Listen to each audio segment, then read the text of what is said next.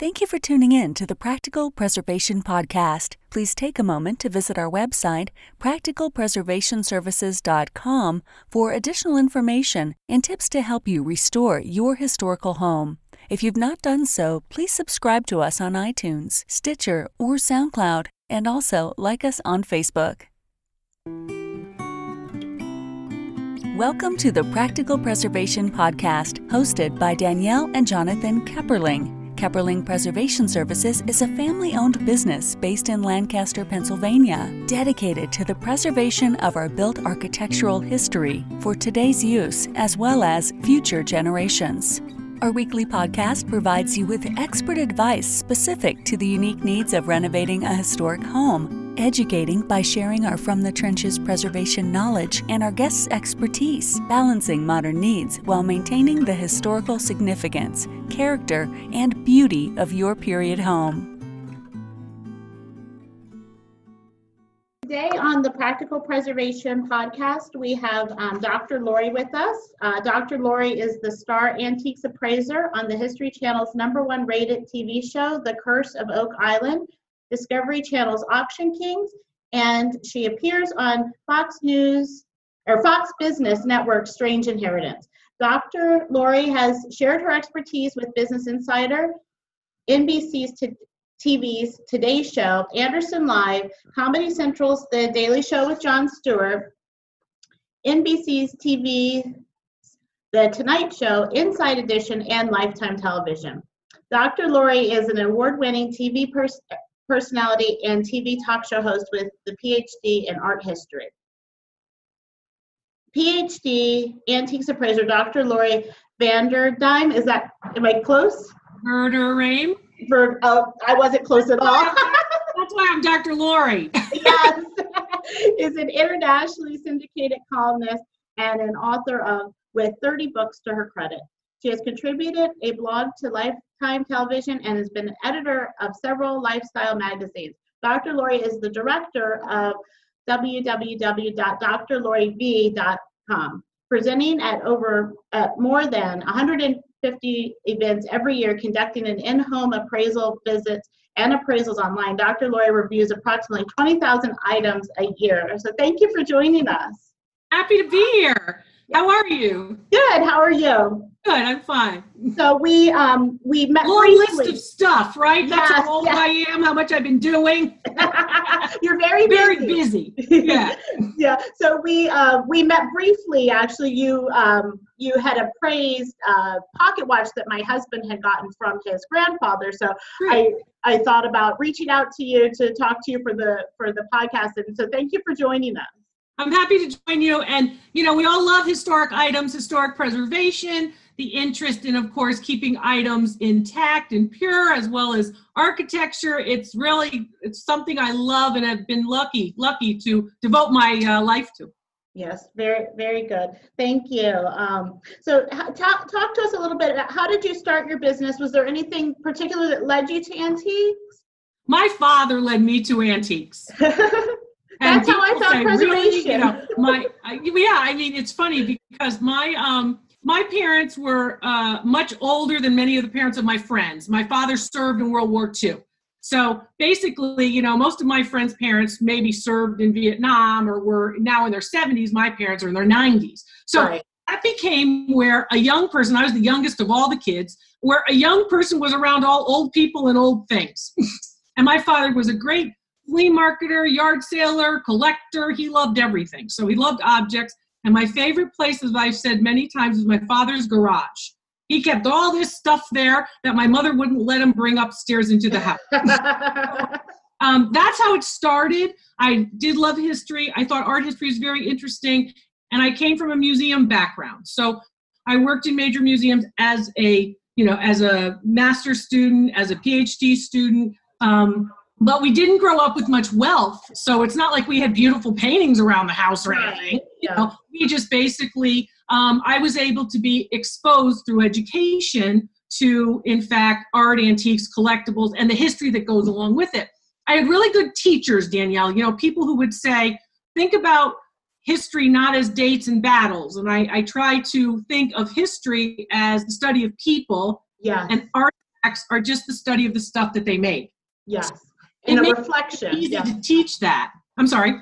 I was thinking, and art as a reflection of them, you know, Yes. more so than just dates on a page. Yeah, so it became really easy for me to basically say, well, there's this person living at this time period and he needs this object or he wants to make that object. All of a sudden, that art comes alive. So Yes. people will oftentimes be very courteous and sweet to me and say, God, Dr. Lori, you know, you made that come alive. Well, I try to bring out the people. So an object that's inanimate that can't talk, and I hope to talk for the object. I have a lot of fun, and yes, I evaluate 20,000 objects a year, in-home appraisal sessions, my YouTube channel, which is tremendously popular, thank goodness, where we highlight my events where the public can bring objects in and get a free appraisal. So it's a lot of fun, and that's how I got started. And then my parents, who didn't go to college, said, go to college, keep learning, keep learning. So that, with a little bit of athleticism, I went to school on athletic scholarships as well as academic scholarships when I was thin, you know. They, in fact, helped me to go through a lot of education. So I have degrees from the University of Michigan and Wesleyan University in my home state of Connecticut. My PhD is from the Great Penn State. Okay, very, very good. So you were encouraged, and you wanted to bring out the stories of the objects rather than just this is something that is here and it's, you know, it actually has a story behind it. Yeah, and like many of your listeners and viewers, it's very commonplace that people would have their best hobbies in like the worst place in the house. So my father's garage was this great place where he also did his woodworking hobby. He loved Eric Sloan and he loved American barns. Oh, so yes. he would actually make little odd things with barn wood. So sort of this place where old and new met. It was kind of an interesting place to grow up, and I grew up in southern New England. Okay. And there's a lot of history there. So is there a certain time period or type of antique that you focus on, or? Well, as I said, my dad was a World War II veteran, so many of my books are on post-war American art, and particularly American art of the 19th and 20th centuries, and also post-World War II. So while many of my books are about art, antiques, collectibles, you'll also see sort of what they might call my research area is American art. And that mid-century modern era is fun. They were really pushing boundaries. That's right. From a preservation standpoint, it's really hard because the materials they used weren't able to be restored or easily restored. Easily restored. Yeah. That's right. Sometimes they say an 18th century piece is a little bit easier than a 1960s piece. And that's really true, because innovations, of course, innovations in materials, or what we might call technological innovations, actually hurt us when it comes to restoration. It's very difficult to do what a professional restorer does. Actually know all of those different time periods. So people say, well, what's your specialty? Well, yeah, you know, everybody seems to have a specialty, but I don't only get one thing to come in. When you evaluate as many objects as I do, and if you had to teach at the university level like I did, or work in major museums like the Yale Art Gallery, the Allentown Art Museum, I've lectured at the Louvre, the Uffizi, in St. Petersburg at the Hermitage, you have to know all of these time periods, and you have to be able to identify all of these objects. So now I've done it a long time. You know, and lots of books and lots of tests and lots of jumping through hoops to get all these degrees.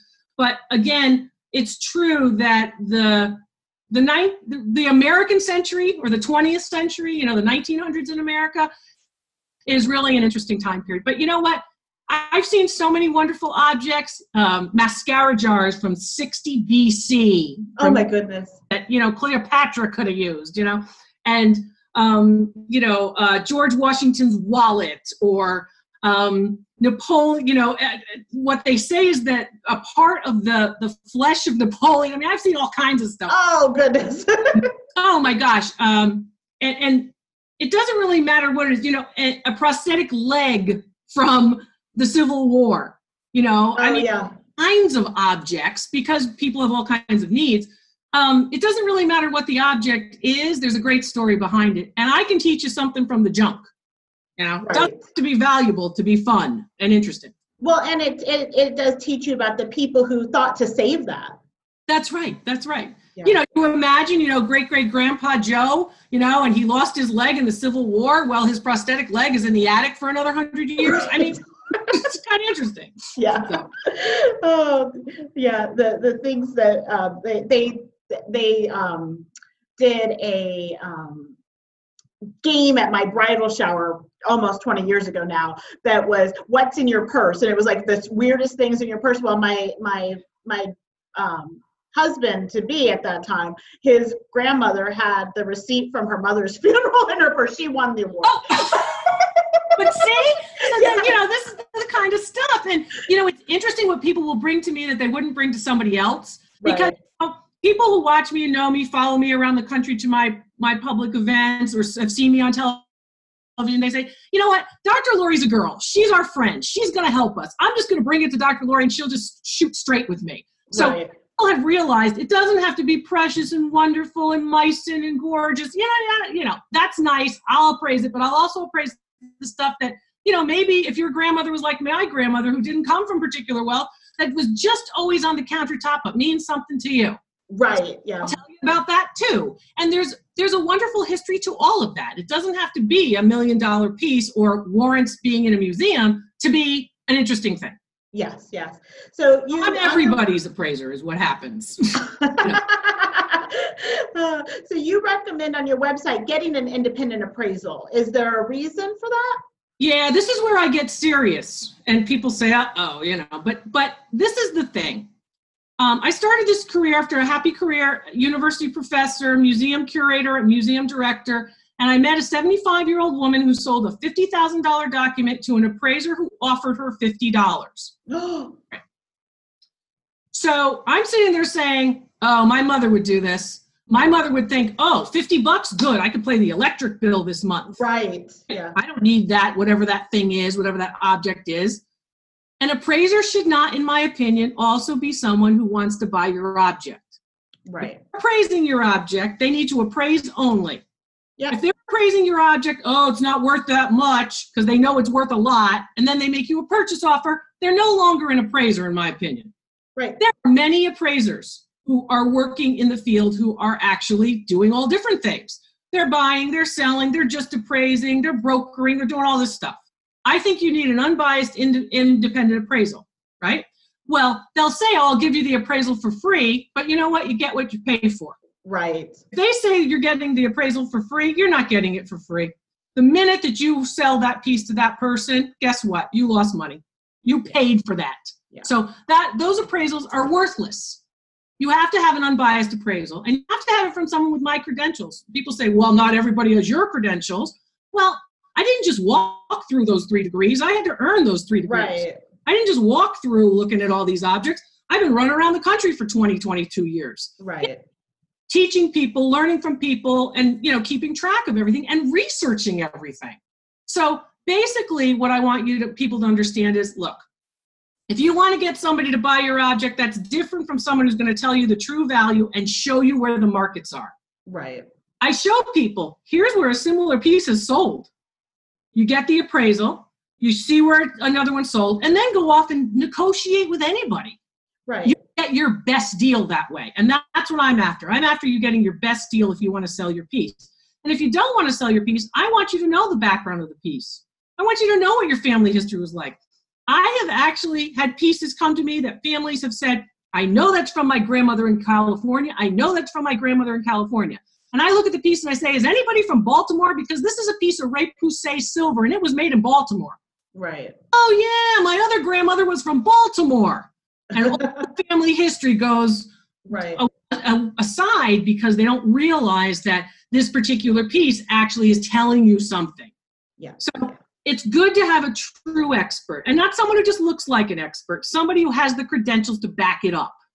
That and I think ethically, there's a definite conflict of interest if you're going to offer to buy something that you've appraised and you're not going to tell the true value.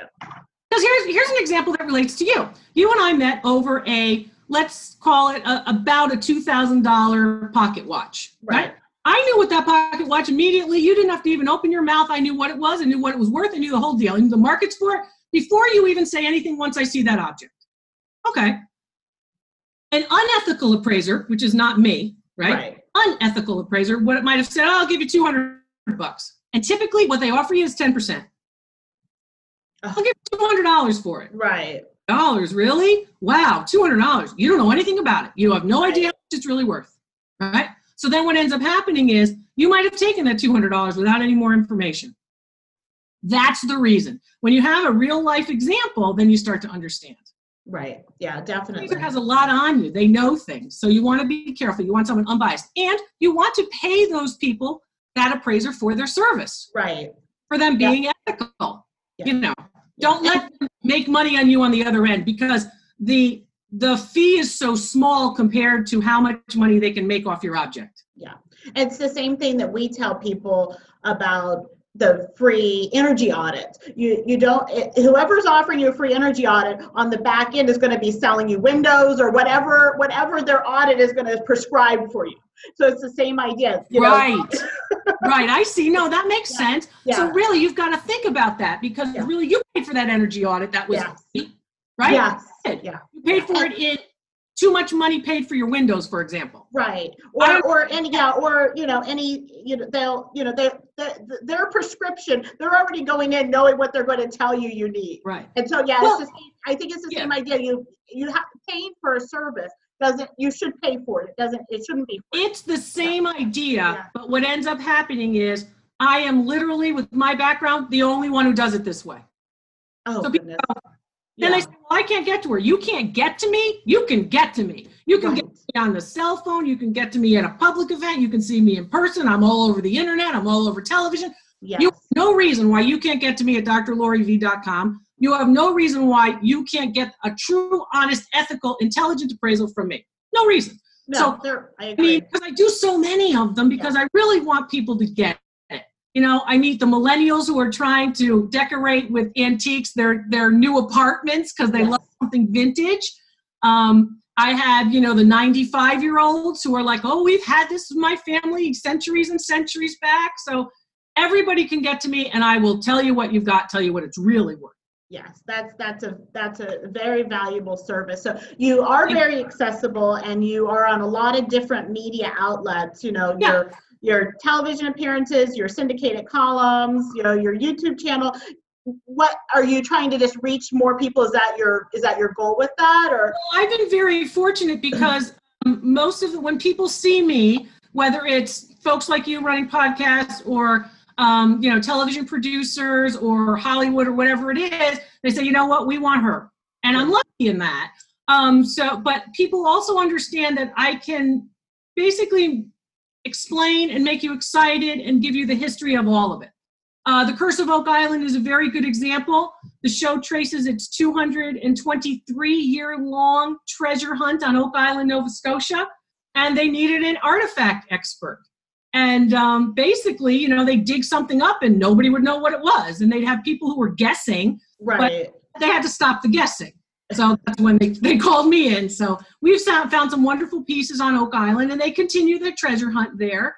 And other shows which have been very popular, like Auction Kings or Strange Inheritance, or any of the news outlets, where I'm talking to Anderson Cooper, or I'm talking to the folks at Fox for many, many years. So yes, I think they appreciate I'm honest, I'm ethical, I'm going to tell you the truth. I'll break some hearts, but I'll make millionaires. I mean, I'm just going to tell you this is what it is. And, I've seen wonderful objects, and I've heard great stories. The film, so a woman comes in and she has the actual film and film camera from one of the people who are in the Enola Gay who are going to drop the bomb. Oh, yes. On Hiroshima during World War II. And she's the daughter of one of the pilots. And she said, well, my father brought home the camera with all the pictures. Or this has been in our attic for years and years and years. Or this has been in the basement. Or I was out with my metal detector and I found this, Dr. Lori. I have that a lot too. So it comes from all different places, but most of the time people want to know, how do I preserve it? Yeah. What you do all day, every day, preservation. Yeah. How do I identify it? How can I learn more? So you want someone who's trained in research like me. Mm-hmm. How do I learn more? You've told me a lot, but how do I learn more? And what's the real value? What's truly the value if I want to know in all markets globally? Because now with the beauty of the internet, we can actually hit all markets globally. Right. So we can do that through our smartphones. So we really have the opportunity, if you have a Mickey Mouse collectible that Mario in Milan has to have, you can get to Mario. Right. Yeah. So my appraisals help you with all those types of things. But really the fun of it is being around the objects and being able to impart the history. Yes. Well, and I know that with the internet, the antiques market really changed because things that were thought to be very rare were found to be less rare. I'm sure that impacted your work then too.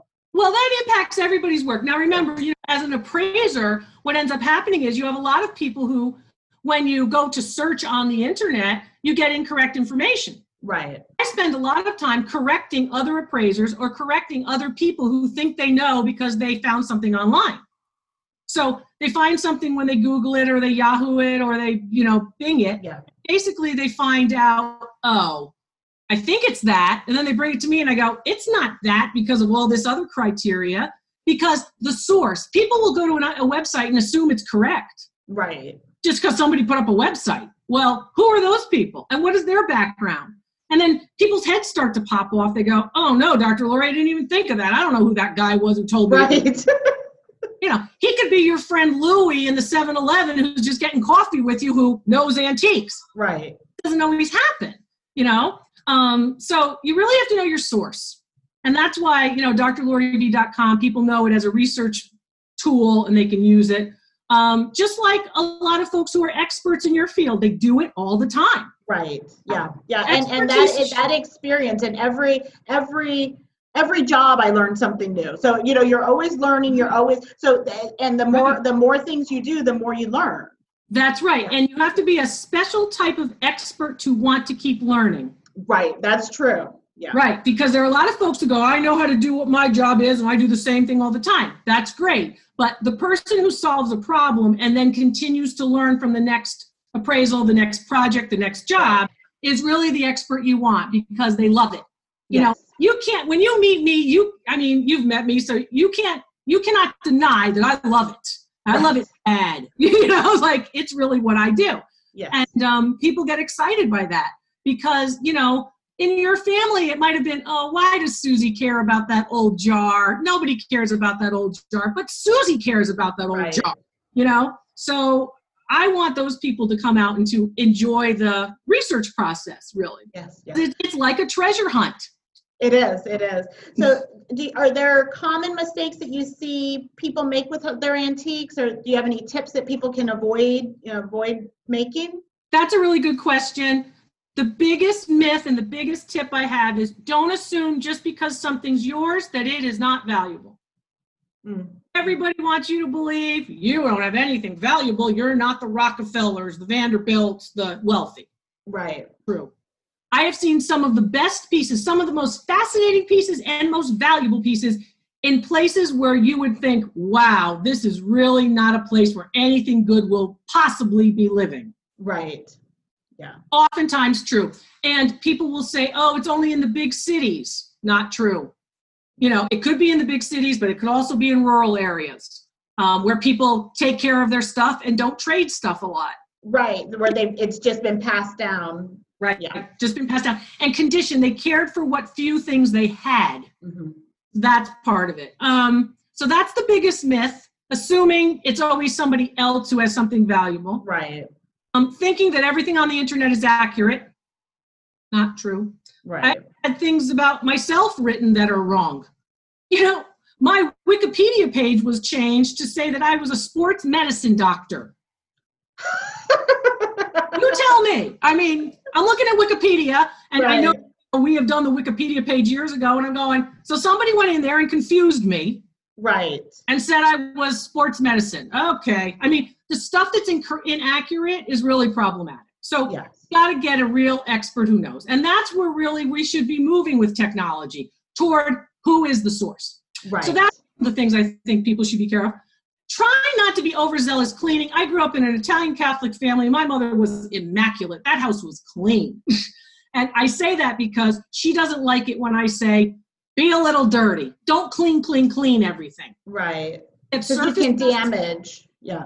You can do damage. So use a white cotton cloth. Try not to use commercial cleaners. Try not to submerge things into water. You can do damage. So leave it alone. Try to get surface dust off, okay, but for the most part, don't be overzealous cleaning, scraping, scrubbing, because you can do more damage. Right.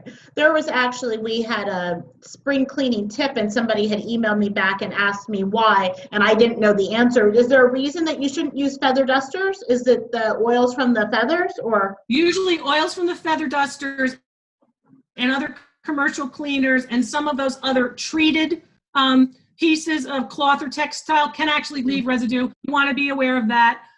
You just want to be careful and not overzealous cleaning. I'm not saying keep everything, terribly dirty with mud on it. Right. I'm saying you want to think about not being overzealous. So don't clean, clean, clean. I always say, there are lots of tips on drloriv.com about how to do preservation of certain objects. There are some good books out there, particularly the one from the Smithsonian about how to preserve pieces from their conservators, because it becomes relatively important.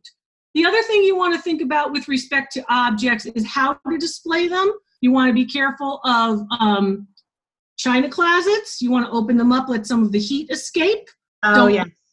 Everybody worries about dust and dirt in china closets, but you really want to let some of the heat escape.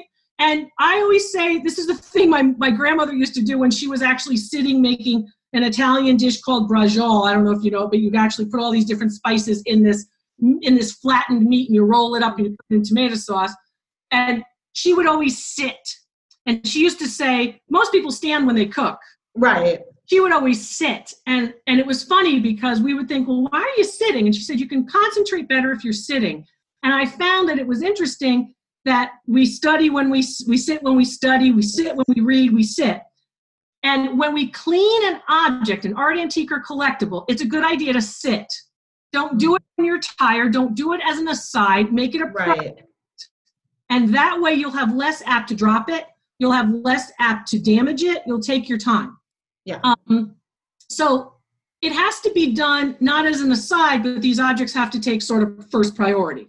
Mm-hmm. So I like white cotton cloths, as most conservators do. You all know me because I wear my white gloves almost all the time. I don't touch objects without them. And other appraisers who do touch objects without protecting their hands from your objects are not experts. So when you see any of these people on any of these TV shows and they're just handling objects or pointing to them with sharp sticks or any of that, it's a problem. Right, and because you could damage. Yeah, museum professionals do not touch objects without wearing the gloves because the oils on our hands can be transferred to an object, attract dirt, and deteriorate the object. Right. And that comes from my years in museums where they would say, oh, Lori, you're going into storage at the Yale Art Gallery. Here are your gloves. Be careful what you touch and make sure that, you're holding things from a base and you're supporting it with your other hand. Yes. And don't carry 5 things at once. Don't have your Picasso under one arm and, your Renoir sculpture under another arm. And so you really want to think about that. But preservation is really important. And you're not only preserving it for you or for the value, you're preserving it for other generations to learn about you. Yes. Yeah. That is really, our best clients are people who view themselves as stewards of the home, that they're only going to be here for a period of time. And That's right. And it is important because you're representing now a time and a place, a culture to those who come after you. Right. Yes. Yeah. So do you have, you've shared a lot, but do you have any other advice or tips for our listeners? I always say, love it. Just love it. Yeah. Enjoy the pieces, love it, display them proudly in your home, talk about them as conversation pieces, bring them up, curios. People will come back to my events and say, oh, Dr. Lori, you appraised something for me 5 years ago or 10 years ago. And wow, it's really a wonderful thing. And every Thanksgiving we talk about it because it was grandma's painting and we review. So I have a little piece of me in a lot of people's homes all over the United States because I appraised something for them. And it's really interesting because they're curiosities, curio cabinets, curiosity shops actually started from this idea that we were curious about other places. So you'll see I travel a lot because we're curious about other places. So what we want to do is have that conversation. So I just hope you have a lot of conversation pieces and you use those objects as a starting point to learn about others. But appraisals are very important because we need to know the value so we can, I don't know, if you have to flip something to educate a child or to pay for health care or whatever it might be. Right. These really are important, and they really can be the savior in a lot of ways. And if they're not worth a lot, they also are oftentimes really interesting in terms of their historic background. Yes, yes, yes. So preserving them is key.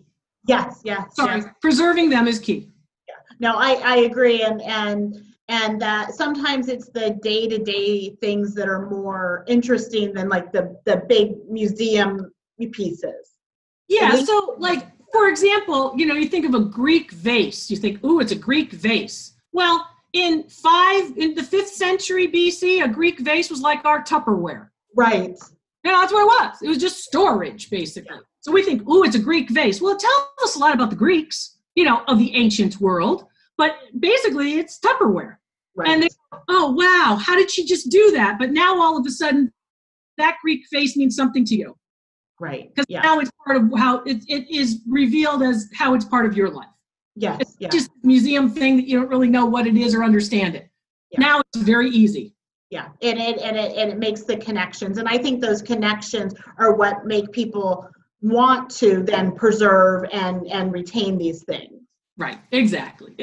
So I've had a lot of fun. I've been fortunate, but I had a lot of fun. I've met wonderful people like you, and I've heard their great stories of history through objects. And as for appraisals, we have a lot of fun, a lot of laughs at my public events.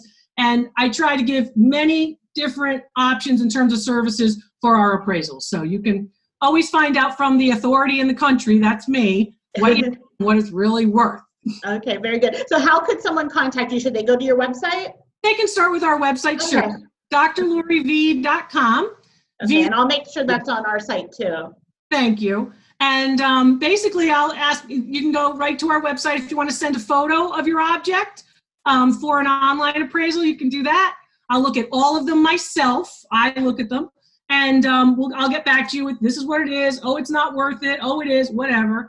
And you can start there. If you just have a question, you can go to the website, just ask a question. I get back to all those as well. And our YouTube channel is great. If you subscribe to our YouTube channel at YouTube, Dr. Lori V, and you can watch the appraisals as they happen live, and you can watch all of our videos on the website as well as at YouTube. But it's a lot of fun, and you'd be surprised at some of the things that I encounter, and you'd be surprised at some of the values too. Yes. Okay. Very good. Did you have any thing that's coming up that you wanted to promote? Any seminars or appearances? I hope you'll go to our website at drloriv.com/events, which basically has all of our events, my events where I do public appraisals free of charge out of all kinds of events all over the United States. So go there and hopefully I'll meet you in person. Okay. Very good. I'll make sure that's on our site too so that people can go right there when they're listening. That's great. Keep doing all the good work that you're doing, and thank you. Thank you very much. During this episode are on our website at practicalpreservationservices.com/podcast. If you received value from this episode and know someone else that will get value from it as well, please share it with them. Join us next week for another episode of the Practical Preservation Podcast. For more information on restoring your historic home, visit practicalpreservationservices.com.